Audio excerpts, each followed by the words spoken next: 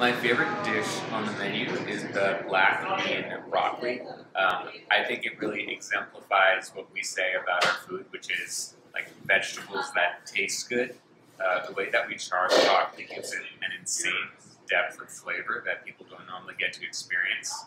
If you're used to like eating broccoli out of a freezer bag that was cooked in the microwave, which is how I grew up eating broccoli, getting to have like kind of a deep char on broccoli with the super umami rich black bean sauce. It's a very different experience.